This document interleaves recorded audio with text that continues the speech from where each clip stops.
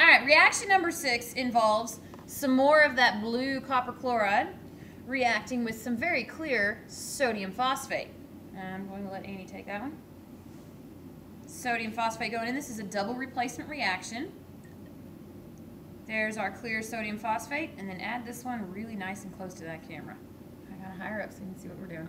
There we go. Now watch what happens. As soon as you add it, that blue copper chloride solution but causes a precipitate to form. So you can see it's kind of, I don't know how well, you can see it kind of like congealed. It looks like blue boogers, to be perfectly honest.